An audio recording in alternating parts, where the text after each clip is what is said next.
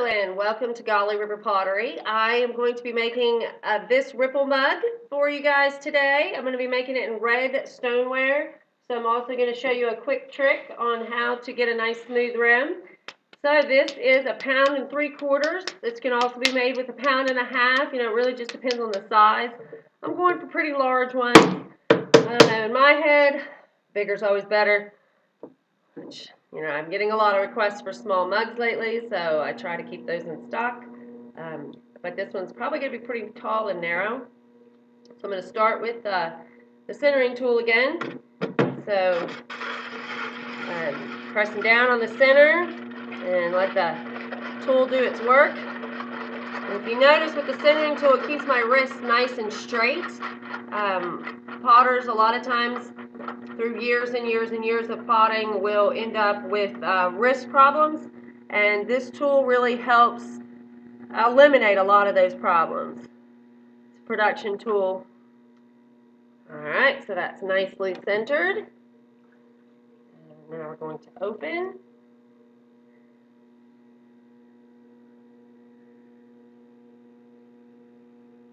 And if you notice, I like to use my fist.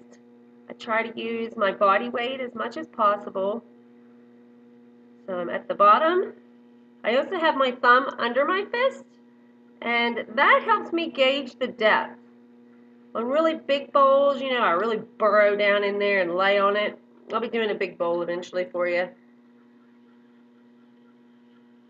So compressing back to the center is very important. Try to keep those little clay particles as tightly packed as possible. So, claw in. Another thing with red clay, you see I just knocked this little piece off center, is since it has all this grit in it, it's easy for you to hit a little piece of grit and it kind of throws the piece off center. So you're constantly having to recenter the red clay. Any gritty clay you have that issue with. I recommend starting with a smooth clay body, like a smooth stoneware. They've got 181 with standard, number 65 with Laguna, which is Miller clay. So either one of those. Very smooth clays, easy to work with. This is a little trickier, but I definitely believe any potter that's starting out or been doing it for a while, experiment with different clays. Different clay bodies all have different benefits and drawbacks for each one.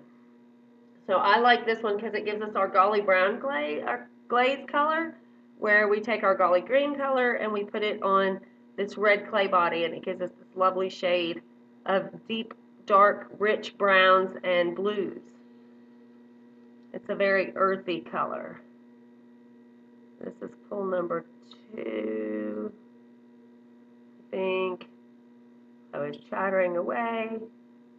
Kind of lost count. So I'm going to go ahead and do another pull just to be on the safe side, because I've got extra clay down there in the bottom. I can see that. So there's definitely some more to be moved.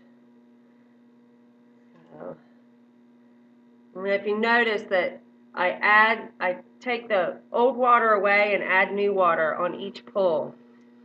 And, you know, like I said before many times, it's very important to keep the clay as dry as possible when you're throwing. This nice straight side here.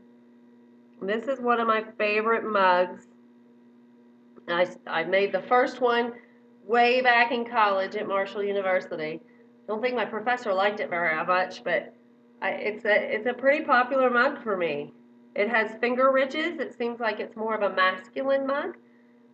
So add a little bit of water, and I'm going to push out with my middle finger, and these fingers are on either side of that. And I'm just going to go right up the side of the mug and make these nice finger ridges. So with this mug, you can hold it around the mug, or you can hold it by the handle. I think that's why it's so popular. It's very versatile. I even make this shape as just a tumbler, which is a mug without a handle. Flare the rim out just a touch. So it's got pretty straight sides and then some nice ripples up the side. And it's just fun. Another fun mug. So you got to get this water out of the bottom. And up the sides, get rid of any sharp edges. And I kind of touch these a little on the outside. That rim nice.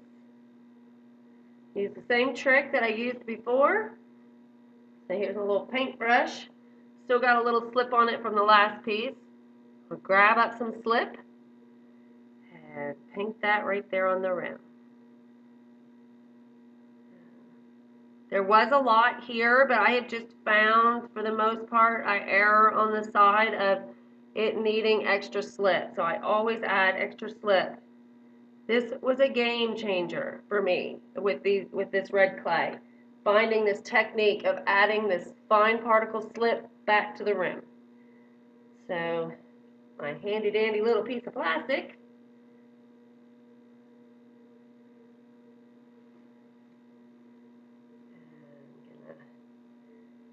Slow my wheel down just a little bit and wrap it around.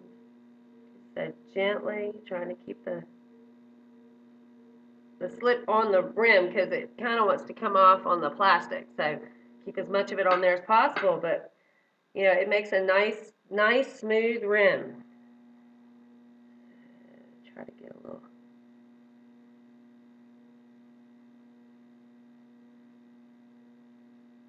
There we go.